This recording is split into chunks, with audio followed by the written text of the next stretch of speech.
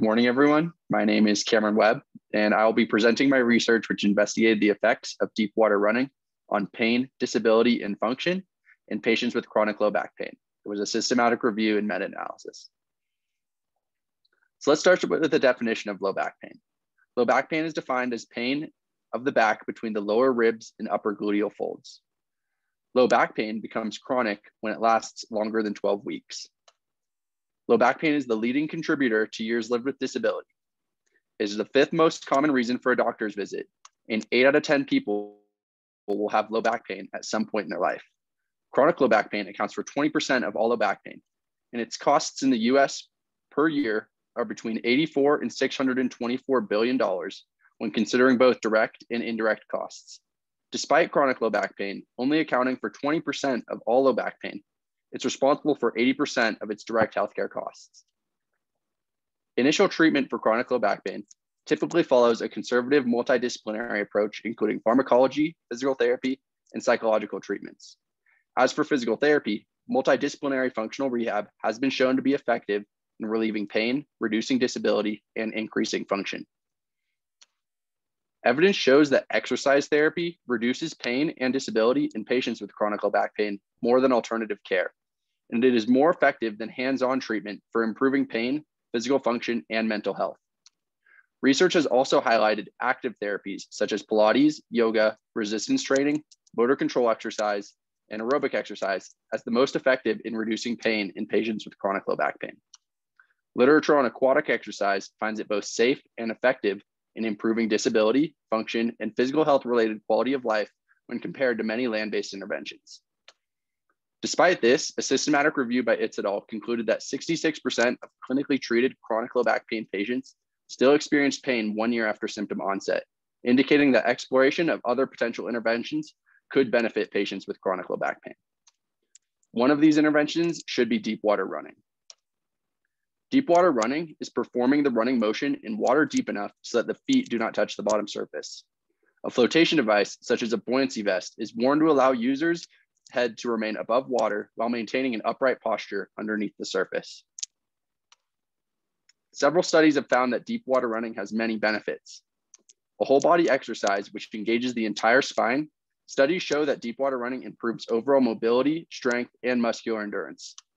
More specifically, some studies have recorded increased activation of important trunk, core, and spinal stabilizers with deep water running. The buoyancy of water also significantly decreases weight bearing on stress, joints, bones, and muscles. And finally, research suggests deep water running as a safe and effective alternative to land-based exercise. There are some gaps in the literature, however.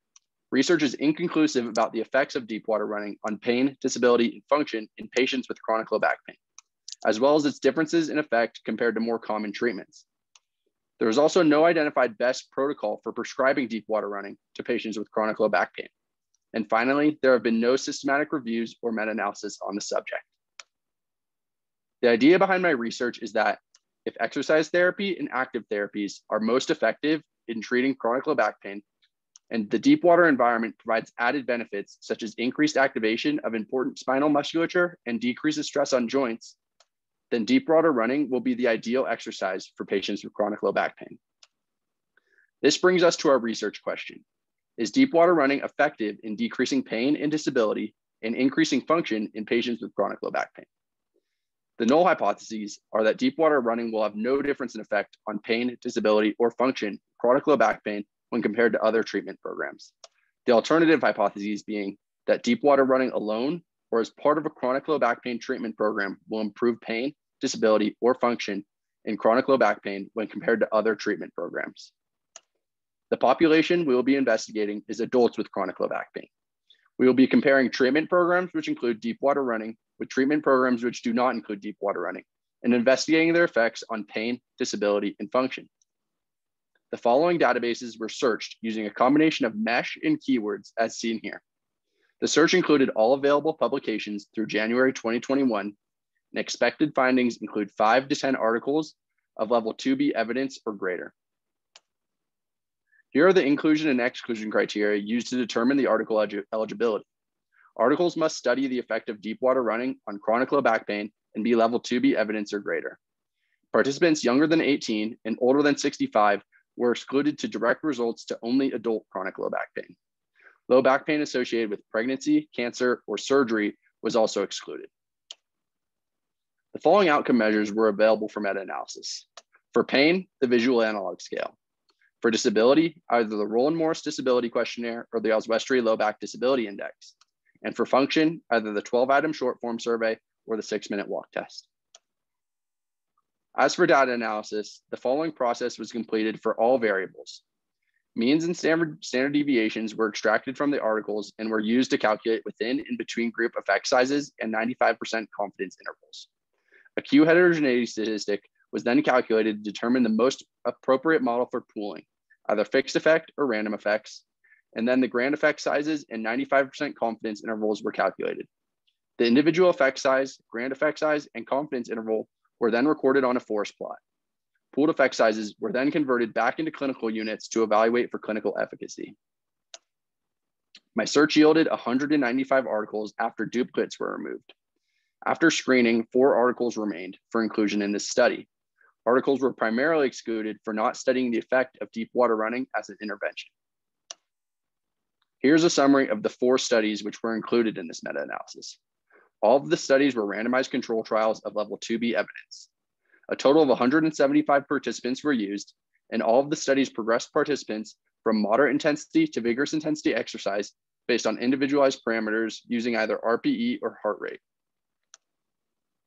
Craval et al. Randomized participants into one of 2 groups, either aquatic exercise or aquatic exercise plus deep water running.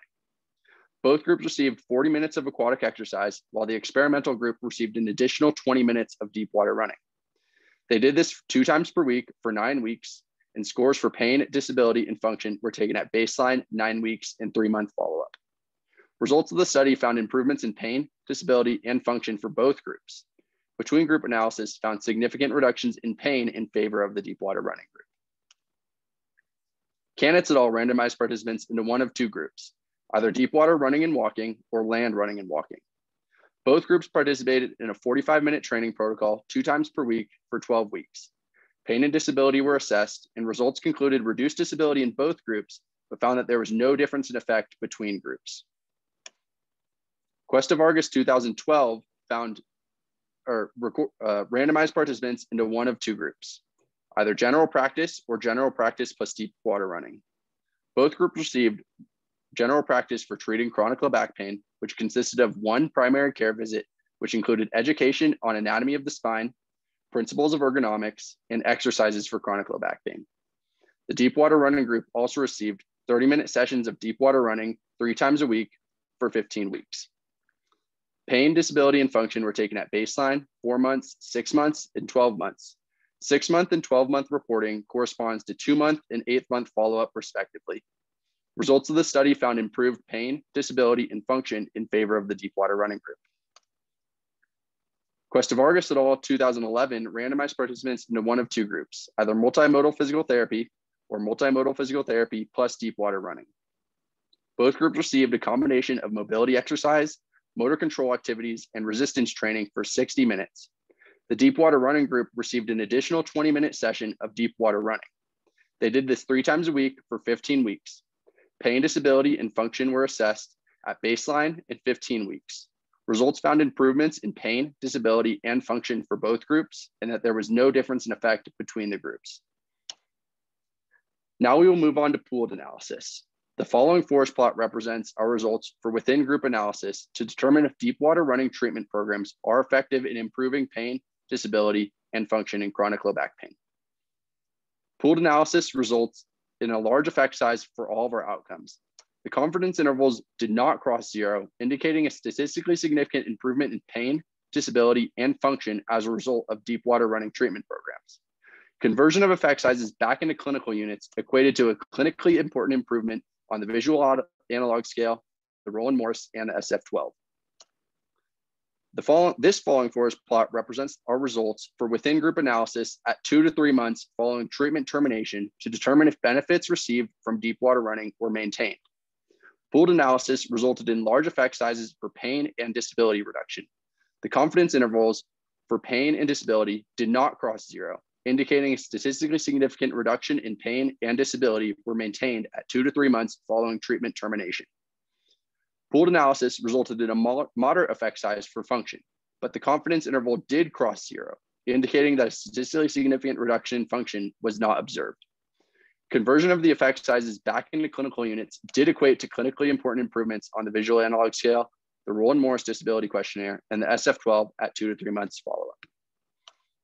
And finally, the following forest plot represents our results for between group analysis, which compared deep water running programs to non-deep water running programs. Pooled analysis resulted in moderate effect sizes for all of our outcomes. The confidence intervals for disability and function did not cross 0, indicating a statistically significant difference in disability reduction and functional increase in favor of the deep water running group. A statistically significant difference in pain was not observed, however. Conversion of effect sizes back into clinical units equated to clinically important difference in improvement on the SF-12 in favor of the deep water running group, but a clinically important difference was not observed for pain or disability. This is a summary of our meta-analysis findings. This might look a little bit overwhelming, but we'll now break it down and dive into what it means. First, let's revisit our research question. Based on the results, we can reject our null hypotheses, and we can accept several of our alternative hypotheses. Deep water running leads to a significant reduction in pain and disability and a significant increase in function. It also has significant difference in improvement in disability and function compared to treatment programs which do not include deep water running. Statistical and clinical significance was found for all of our within group analysis, indicating that deep water running treatment programs are effective in improving pain, disability, and function in chronic low back pain. This supports previous research that a multidisciplinary functional rehabilitation program is effective in improving pain, disability, and function. It is important to note that deep water running was the only constant between these programs. While the individual exercise programs, including aquatic therapy, general practice, and a multimodal physical therapy program, were effective without the use of deep water running, they all became more effective with the addition of deep water running. Duration of program ranged from 9 to 15 weeks, and longer protocols consistently led to larger effect sizes. The largest effect size was consistently seen in Cuesta Vargas et al. 2012, which investigated deep water running plus general practice versus general practice alone for 15 weeks. General practice consisted of one primary care visit with low back pain education, so most of the effect can be attributed to the addition of deep water running. Within group analysis at 2 to 3 months follow-up found statistical significance in improvement in pain and disability. Some potential reasons for this result include improvements immediate post-treatment may have allowed users to return to an active and health-promoting lifestyle, which helped maintain their progress. Also, the psychological role of increased movement capacity in the aquatic environment may have played a role, but needs further investigation. Only 2 studies investigated if effects of deep water running were maintained at 2 to 3 months following treatment termination, and only 1 study investigated if effects were maintained for longer than 2 to 3 months. Cuesta Vargas et al. 2012 investigated the effects if they were maintained for 8 months following treatment termination and found that significant improvements in pain, disability, and function were maintained 8 months post-treatment termination. Between group analysis indicated that the addition of deep water running significantly reduces disability and increases function in patients with chronic low back pain when compared to treatment programs that do not utilize deep water running. Several factors may contribute to these findings. Deep water running strengthens important spinal and core musculature, including the rectus abdominis, transversus abdominis, obliquus abdominis externus, erector spinae, and lumbar multifidus, which are commonly contributed as a cause of chronic low back pain. Greater strength gains can be attributed to water drag, which provides subtle and consistent resistance, which further improve these benefits. And finally, deep water running reduces spinal compression compared to land-based exercise. The impact of on-land aerobic exercise on the spine may be unfavorable due to increased axial loading. An alternative interpretation of the results can be explained by differences in treatment time between experimental and control groups. In 3 of the studies, the experimental group performed the same program as the control group, but included an additional 20 to 30 minutes of deep water running. Results may have been observed in the experimental group due to receiving an extra 20 to 30 minutes of overall exercise rather than the effect coming from deep water running. Canitz et al. Had equal treatment time between the experimental group and the control group and found no differences in effect between groups. Statistical and clinical significance were not obtained for the outcome of pain. This was not expected due to the idea that decreased spinal loading in deep water running compared to land-based therapy would be beneficial for decreasing pain. One potential reason for this is due to an outlier study, which, while not statistically significant, was in favor of the control group for pain reduction. Potential reasons for this discrepancy include a small sample size of 14 leading to decreased power, differences in duration of symptoms between groups leading to differences in rates of change, and a low frequency of treatment, only 2 times per week, limiting results from being attributed to the intervention. As for harm, only one study reported on adverse events and indicated that no side effects or adverse events were recorded in either group. 8 subjects in total dropped out of all the studies, and none were attributed to results of deep water running. None of the included studies mentioned cost, but to utilize deep water running, access to a pool is required. The cost of a clinic-owned pool is unknown, but it's expected to have high upfront costs and high costs of maintenance. The flotation device used in deep water running costs between $20 and $50. And as for time requirements, protocols of deep water running included 2 to 3 times per week over a 9 to 15 week period for a total of between 18 and 45 sessions. This represents a substantial commitment and time requirement for the patient, as well as high costs in insurance. Limitations are as follows. First of all, studies did not use equal treatment time between experimental and control groups, which prevents distinguishing results of deep water running from simply increased treatment time. Also, only 2 studies examined follow-up data, and only 1 study examined follow-up data for longer than 3 months, preventing longer analysis from being included in this meta-analysis.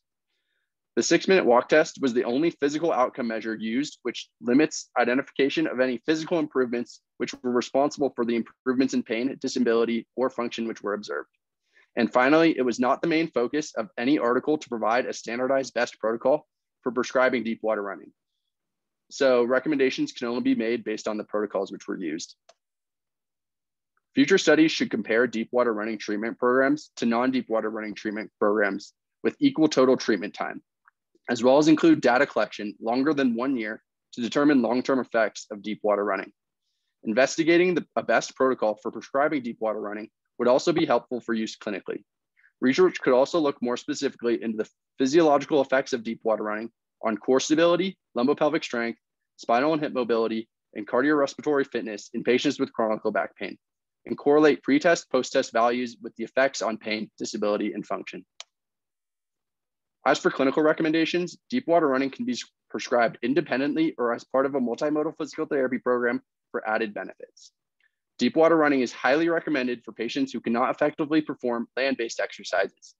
And based on the protocols of the included studies, it should be prescribed for 20 to 30 minutes, 2 to 3 times per week at a moderate to vigorous intensity, and can be progressed by RPE. In conclusion, treatment programs incorporating deep water running improve pain, disability, and function in patients with chronic low back pain. It is inconclusive whether deep water running treatment programs are more effective than non-deep water running treatment programs, or if simply more exercise is beneficial regardless of modality. Increased treatment time, which in this meta-analysis came in the form of deep water running, reduced disability and increased function with greater effect than programs that did not include deep water running or increased treatment time. All in all, the use of deep water running should be considered for treatment of adult chronic low back pain. I'd like to say thank you to all the people that helped me make this happen. Here are my references. And I'd be happy to answer